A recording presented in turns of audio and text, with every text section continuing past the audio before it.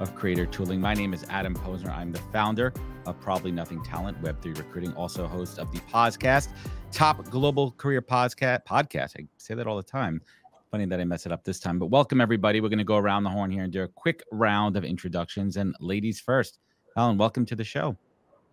Thanks for having me. So should I share my background or just a quick intro? Tell us who you are and what you do best.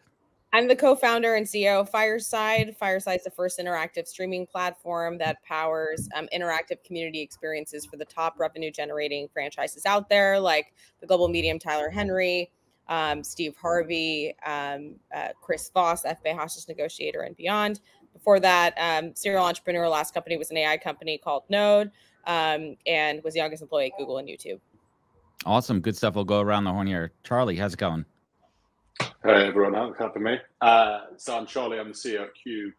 We are trying to provide a third space to creators and their audiences to engage and connect. So move away from pure connection based on pay me some money because you rate me, or watch my adverts because you rate me, into do things that are relevant and valuable to me. So we call it behavioral loyalty, behavioral engagement. Come to me as a creator, do the things that are important to me, and I'll reward you. Pretty simple concept, hopefully. Pretty simple concept. That's what they all say. Charlie, welcome to the show. Bradley, how's it going? Bottom left of our Hollywood squares.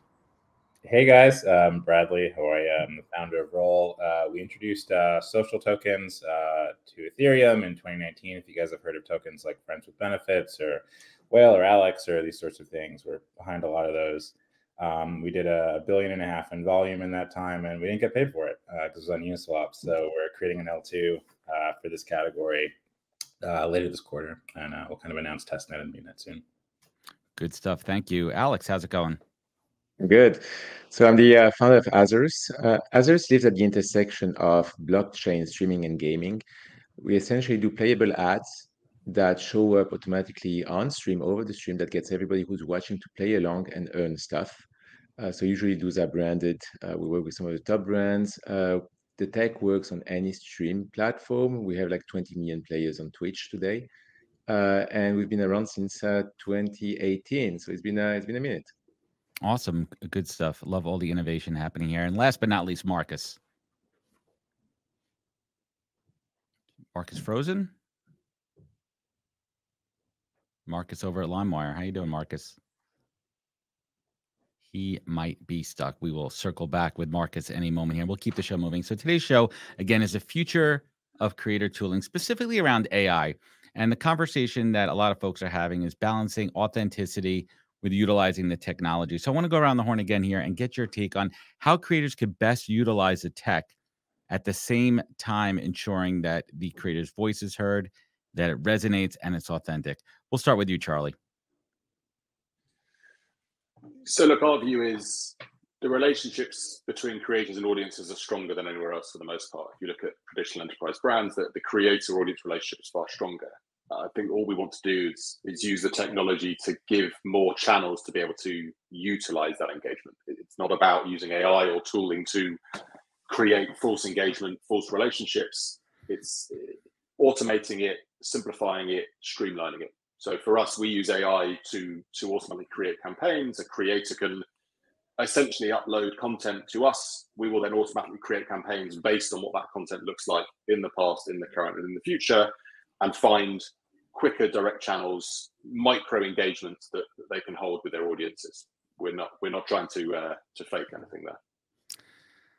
It's interesting, too, when it comes to the engagement part, too, across social media and other content. I think that the audience, whether it be B2C or B2B, is a bit more savvy these days in deciphering what is robotic and what is human. And those lines are being blurred. Sure. Falon, what's your take? How do we ensure authenticity? Well, I mean, I think with generative AI and these deepfakes that are out there, I don't know if you guys saw the headlines about some not very appropriate deepfakes of Taylor Swift out there. Taylor Swift out there. But I think it actually makes the connection between fans and the talent that they love even more important to be as raw and authentic as possible, and use kind of almost removing the tech a bit and really just making it feel almost like an interactive FaceTime to engage. And that's where I think there's a big opportunity for live interactive moments where it's less about I'm, you know, buying another content subscription. It's more about I'm really going to be a part of a community where I get to, it's not a deep fake. I get to directly connect, you know, with the talent that I love, with the brands that I love. And I have assurances around that, which is a lot of what we're seeing today. I mean, a lot of the talent that we work with, they have deep fakes on social platforms. For example, there's a deep fake of Steve Harvey on Instagram, you know, trying to sell you something. And they've been trying to get that taken down from Instagram forever. But, you know, on his network powered by Fireside, it's really a place that's no deep fakes. It's really him. And it's him, you know, wanting to help motivate his fans and help them elevate their lives through authentic, direct communications, kind of like what we're doing here. So I think it just is going to give rise to more of those platforms that are really kind of guaranteeing that it's all about the talent going direct with their fans. Interesting. Bradley, I want to build upon that, and I want to get your take on how do we use AI to bridge that gap between the physical and digital worlds in the right way, in an ethically way, and moving this train forward in the right direction. Yeah, I mean, it's weird times, definitely. I think the concept, I've kind of a maybe antithetical take, but yeah, I would generally think the concept of authenticity is going to kind of evolve over time. You're going to see things like certified copies. So there'll be someone that will specifically create or is responsible for like the best fake Drake songs, and that'll just be this happening.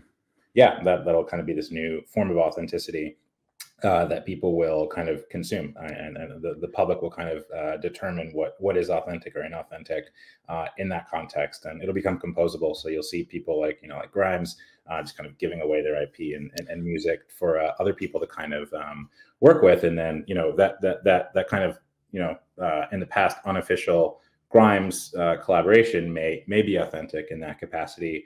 We're really excited about the blockchain side of this because there's just provenance to what's actually happened from the creator. But even in this kind of AI remix co-creator or co-conspirator world, you'll still be able to kind of track Grimes' original idea all the way to this, and kind of how that'll evolve across time. So having like a ledger is of that history of what the creator's doing and how it's being remixed is something we're really excited about. It's fascinating too, because the concept of remixing has been around since the dawn of time, and it's not even with electronic music. I mean, going back to the days of even, classic rock and into the disco phase, producers would take an original album, but now taking it onto the blockchain, and that could be manifested in a couple of ways when it comes to monetization, authenticity, and all those elements too. Alex, what would you add here? It's an interesting topic. That's why we're talking about it. Yeah, for sure. That was a great transition, because the authenticity is not just about the face and what you show on media. I deal mostly in live streams. And on live stream, the authenticity comes also with how you interact with whatever feedback you get from the audience. The chat, which is as manageable as it can be, or any other things. And that's exactly where AI comes into play. So we actually have been using AI from the beginning at Azarus to analyze what's going on the stream and have interaction proper based on context. And this has been part of a job from the day one, because we realized that if you want to keep the interaction between the streamer and his audience authentic, first, you can't disturb him. You can't expect him to have to work something else than being himself and being authentic and being focused on his show. You can't like multitask and get away with it. You just lose context. You can't expect them to start clicking buttons and doing things. It has to come front and center to them, and they decide whether they want to act on this input or just let it go because it's not the right time for them. And this is how you create authentic relationship. Essentially, give control, but not overwhelming control, and use AI to really filter and create things that are meaningful, that create moments where the creator and the audience can really connect, have fun, and be aligned and think, or because the creator has something else in mind, he's showing, has control, he does what he wants. And that's how it's authentic. That's a great take. I mean, we have a pretty esteemed panel here, and I want to get your take on what tools you're seeing out there are really driving the creator economy when it comes to AI. Let's give some alpha to the crowd out there. Some of the cool tech, some of the cool products you're seeing out there. Falon, what are you seeing in your world? Well, I mean, in terms of specific applications, I think a lot of the tools that I'm seeing are sort of fall into this bucket of really powerful co-pilot tools for talent. So whether it's taking an idea, like a plot line around, let's take like a writer, for example, a screenwriter. Now the kind of, first draft of your idea, you can just prompt it with, here's the thought process of the plot line, and the system can actually just generate a storyline for you, right? And those are things that you can use ChatGPT for, but you can actually train it even better on your actual writing training set. Right, your own bots. Exactly. And so I think and while it's so interesting because in the Hollywood entertainment world, we very much fear new technologies because we've seen what they've done, right, in terms of certain industries. I think this is where there's a little bit of a fundamental misunderstanding of like the power of these co-pilot tools to help you make you more efficient and level up where the actual strategic value is from a creative perspective. And I think that's where it gets really exciting. As also obviously with the generative AI side of things, making it just a lot cheaper and faster to create the actual, images and videography for, the various content. We're seeing examples of that. On the collaboration side, someone mentioned Grimes. I think that's a really interesting idea. I think there's still a lot of regulation that needs to be put into place around sort of protecting whose IP. Yeah, there was a lawsuit with, I don't know if it was Amy Poehler or someone else with ChatGPT around like taking the content that was public and training it on their system. So I think there's still a lot to be figured out around whose IP can be used for what and how that should be monetized. But I think that presents a massive opportunity, again, from a co-pilot perspective. I don't see AI ever kind of taking over in that sense and coming up with better and more novel, like the next Christian Nolan movie or whatever. Like that's not going to happen from an AI system. I mean, I truly believe that we're still in the first at-bat of the first inning, if I'm going to use a sports analogy here. Charlie, what's your take? What are you seeing out there that's really getting you excited in the space, tech-wise, platform-wise? Yeah, I agree with Falon. I think it's, if you look at creators especially, the relationship and the value that creators bring is not in the imagery or even the exact words that are being used or the videography. It's the fundamental ideas that sit at the core of what it is they're doing. I think where the AI tooling is exciting is accelerating the, I don't want to say ancillary pieces, but the adjacent pieces, the imagery that helps me to extrapolate and externalize the ideas I have. So I can use image generation to put ideas out into the world that would normally have taken me a week to create the imagery and the descriptors around it. I can do that much faster. And so everything we're seeing in Gen AI and GPT and all these things make it easier. I guess the risk is how far does it go? Do we get to the point where you start to lose the core ideas that are there? It makes me nervous because I see a lot of investment going into those spaces. I see a lot of very cool tools that are offering creators the ability to create AI versions of themselves to interact with fans and audiences. I can give you a chat bot that I can engage with my fans. Great. I can now have a one-to-one conversation with every single user, which is obviously impossible for any creator that has more than 10 fans, 10 followers. But while it might be trained on what I do and what I say, is it me? They're getting the same ideas. Where does that value exist? So on one side for creators, I think incredible. You can start to build these relationships in the same way brands can, because there is no one person in a brand. But where does that cutoff come from a, I don't know, ethical, moral, philosophical perspective? I don't know. Well, that's the story of life. How far could we push the limits here, Bradley? I definitely want to get your take, and Alex, I want to get your take. So I want to get a quick hot take on the tech that you guys are seeing, and then I'll flip it back to you for the next round of questions. Bradley, what's piquing your interest these days? Yeah, I mean, just like thought-wise, this is like the first like fully programmable century, like from 2000 to 2100. This like first century of the internet. And so some of my creator friends, one of them has a blog called Other Life. He's a writer, and he taught himself how to code with ChatGPT. So now he's teaching a class on how writers can learn how to code and the intersection of like coding and writing. So I think a lot of creators and different types of people are going to learn how to code and create extremely creative applications and courses. And I think this is going to kind of be a big thing in the next couple of years. Alex, what would you add? Yeah, I would add like game creation. That's something I'm super passionate about. And we are this close. We actually have a working proof of concept that we work on.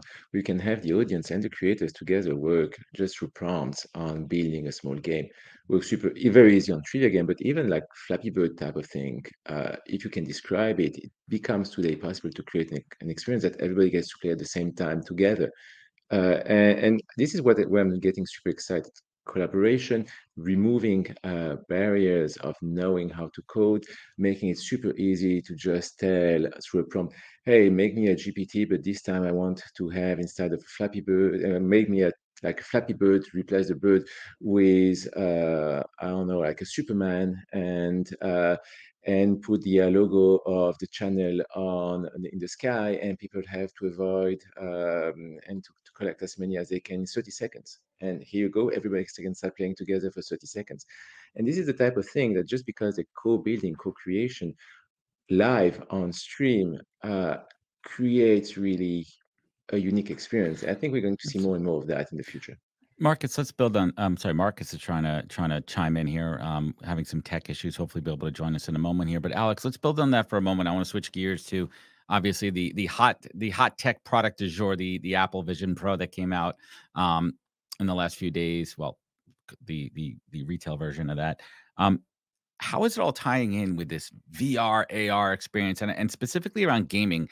I personally think gaming is going to be the killer app, especially as we head into Web3 for more mass adoption. But how is a Vision Pro from an application standpoint going to help accelerate that curve, or not?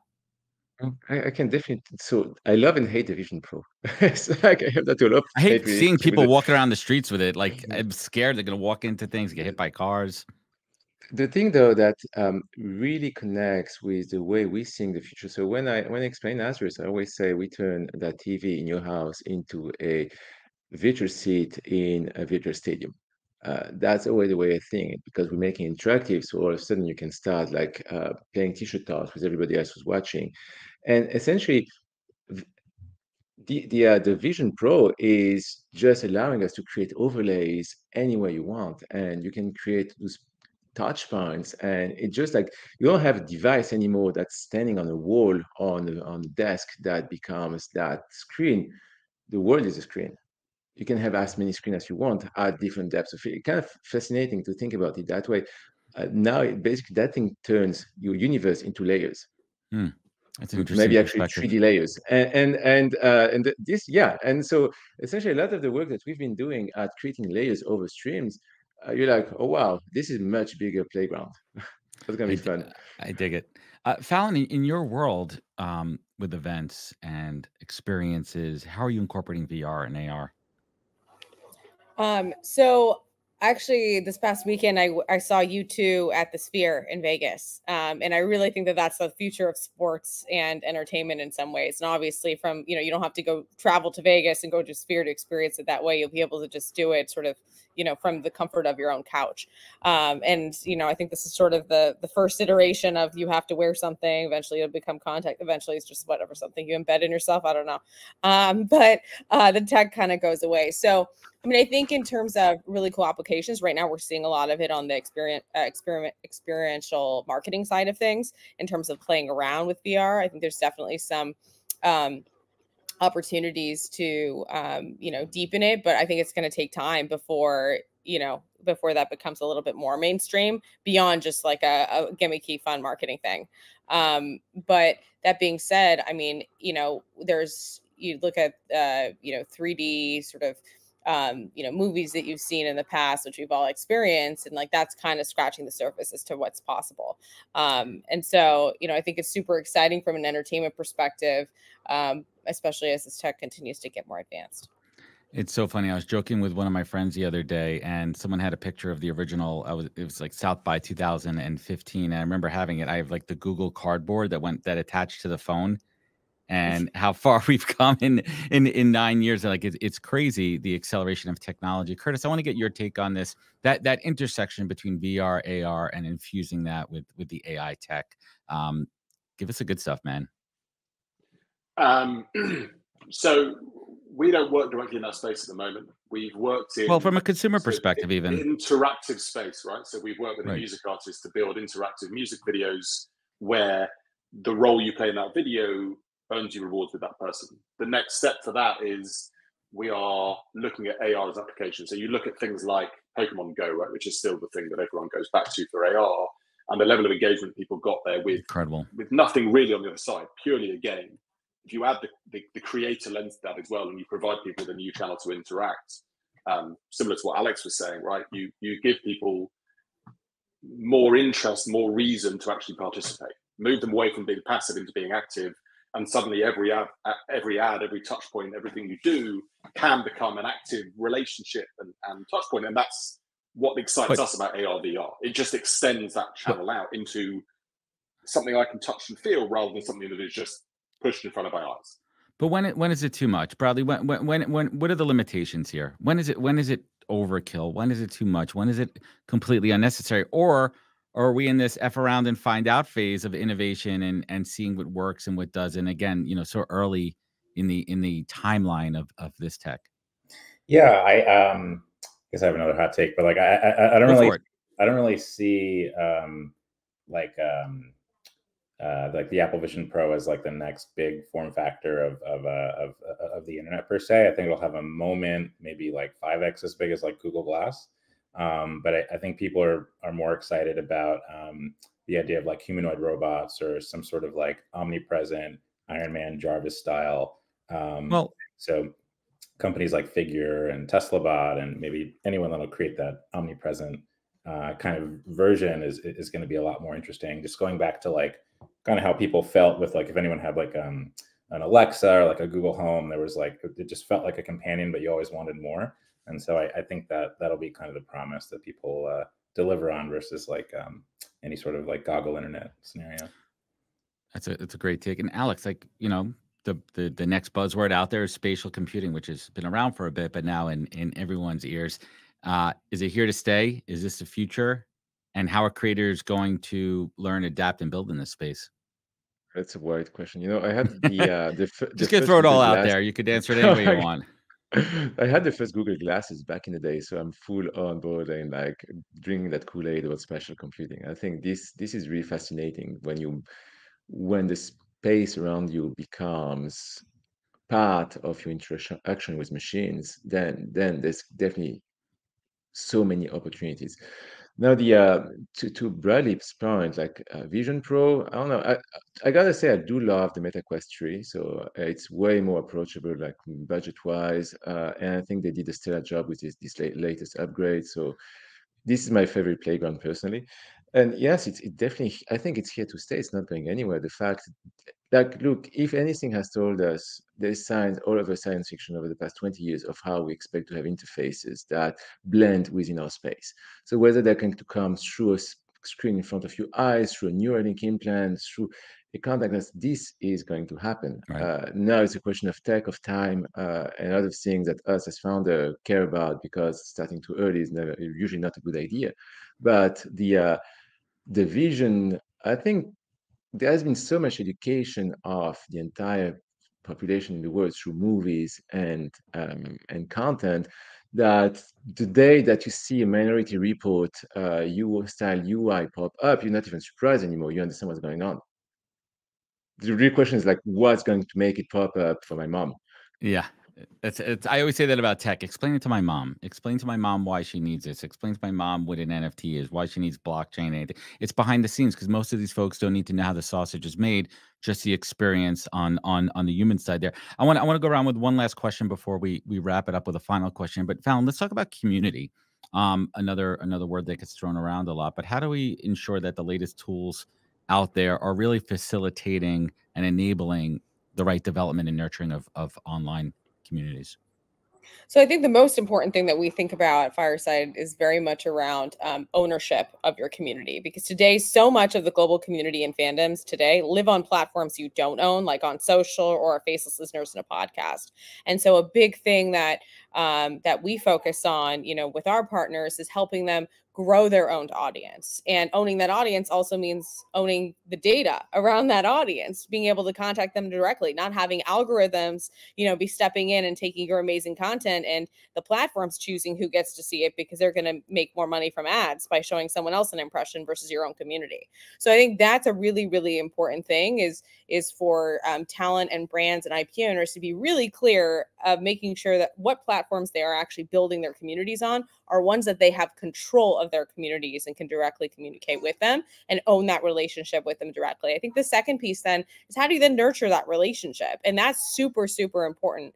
And obviously, you might be selling products to your community. You might be touring, sell tickets so that they can come see you in a physical venue. But at the, or content, but at the end of the day, the most direct form of nurturing a relationship with your super fans, those people that are willing to also spend 80% more than the average person is going to be through directly kind of communicating with them and providing a intimate space where you are your most authentic self, not highly produced or any of that. And being able to actually, create a kind of hub where you're engaging with them and sharing with them different aspects of your life than you would normally. And that's really what we're seeing drive a lot of success for our partners. And those, that have been known for so many things in terms of just the mainstream perspective and really being able to now take all the value that they put out there, like the FBI hostage negotiator, Chris Voss, he's created the first interactive negotiation network where he's coaching people, him and his 8 coaches, on how to improve their negotiation skills. You've read his book, you've taken his masterclass. This is the next step of relationship and community that you can now be a part of to win at business together. Oh, great take there. Charlie, same question. Look, I think it's give people a place to build a community and give them a reason to build a community. So community, there's the intrinsic value, which is my place within the community. We are, a tribal species. We're used to operating in groups through a common intersection interest, whether it's where we are, what we believe in, what we care about. With brands and creations now, we're trying to build communities around that individual piece, what we believe, what we care about. So there is also the extrinsic value, which is the brand coming through and saying, if you are part of this community, if you're active in this community, I will reward you. I will recognize that and I will reward you, both with status amongst your peers and with absolute clear value, whether that is tickets to shows or content, etc. And then the other side is giving them a place to do it where they feel they can be open, they can speak, they can engage. To Falon's point, it just doesn't work on the big data oligarchs, the Facebooks and stuff, because I know full well as an individual that the brand, the creator I care about, they're not in control of that community. No one's in control of it other than the one entity that is purely trying to look to monetize that as much as possible.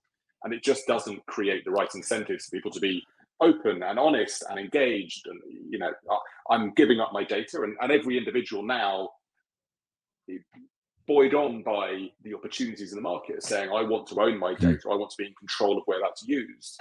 I'm not going to give you all of the insight into me as an individual by engaging in this community if I know you're going to sell that data or do something with it I don't agree with. So having those spaces that are brand and community co-owned, co-created, co-controlled, I think is essential.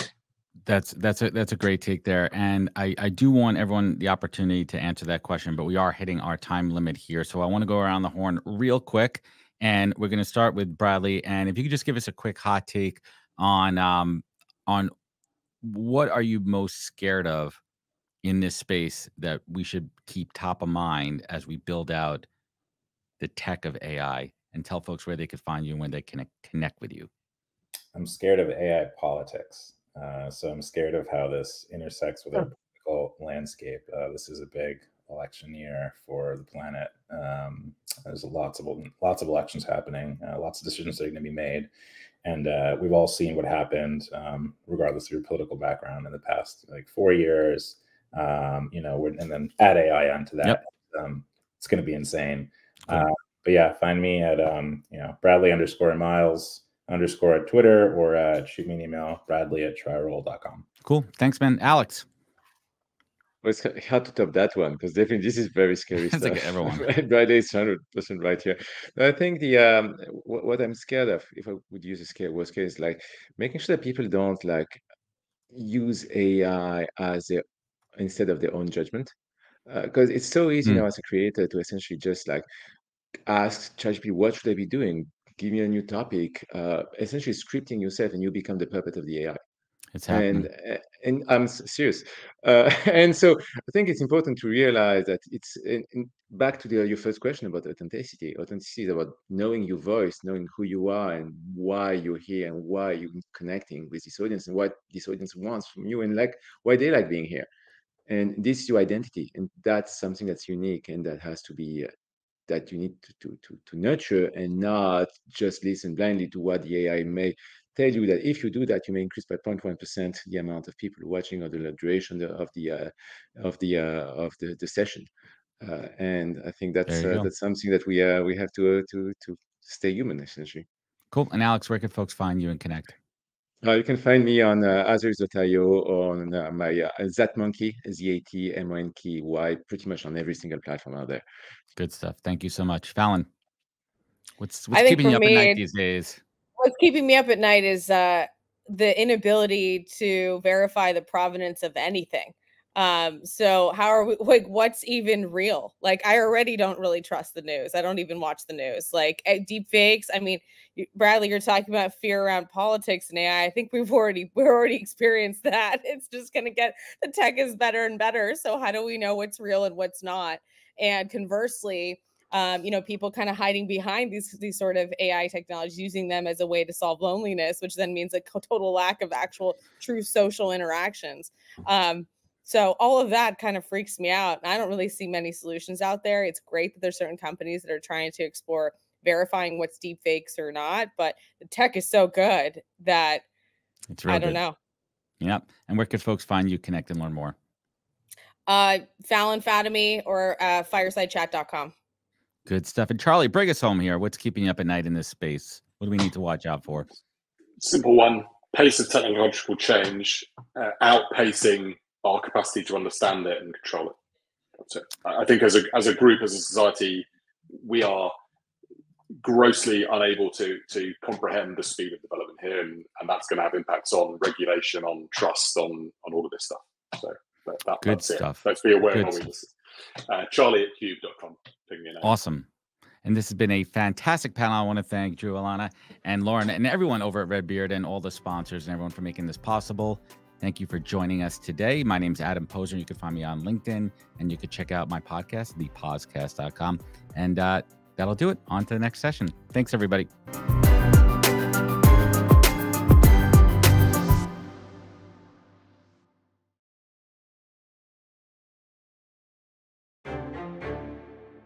This has been a Redbeard Ventures production.